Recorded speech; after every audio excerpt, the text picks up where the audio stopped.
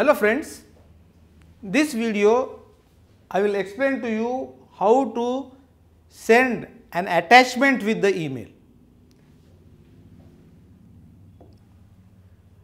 In order to send an attachment with the email, the content type requires to be defined as content type header should be equal to multi-part / mixed.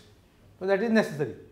Then the text and the attachment sections can be specified within the boundaries. These are the boundaries.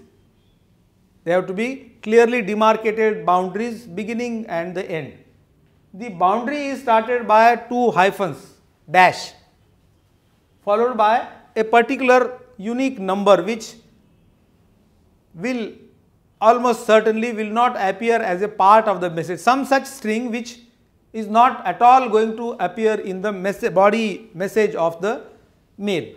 Such message, such string should be given after the 2 hyphens. It should not appear in the message. The final boundary denoting the email's final section must be the end with 2 hyphens. The 2 hyphens have begun the boundary, end it with the two hyphens. So such a message, that is the message, rest of the things are the same. The send mail function is to be executed. Only the message is to be encoded as multi-part / mixed.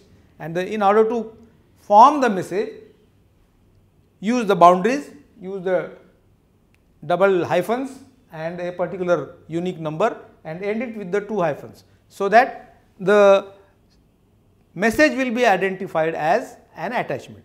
So this is to be followed when you want to send an attachment with the mail.